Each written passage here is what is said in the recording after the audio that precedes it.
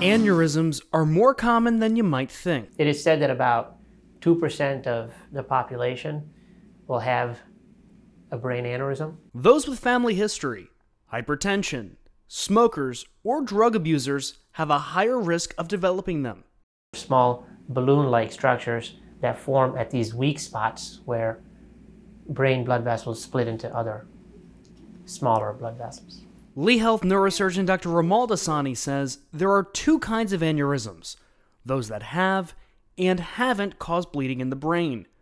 With a brain bleed, it causes the worst headache of life. You need to be seen by a doctor immediately. Either call 911 or come to the emergency department. Many unruptured aneurysms don't show symptoms. They're found through routine medical care when you get things like an MRI. If it's larger, doctors will consider doing an endovascular aneurysm repair. It's minimally invasive, and we go through a small artery in the wrist or the groin called the femoral artery and put catheters and small wires into the aneurysm and block the aneurysm from the inside. If that's not possible, doctors can do a brain surgery called a craniotomy. To go in from the outside into the skull, find the aneurysm, and put a permanent metal clip. The best way to catch an aneurysm is by seeing your primary care doctor regularly. For Lee Health, I'm Devin Turk.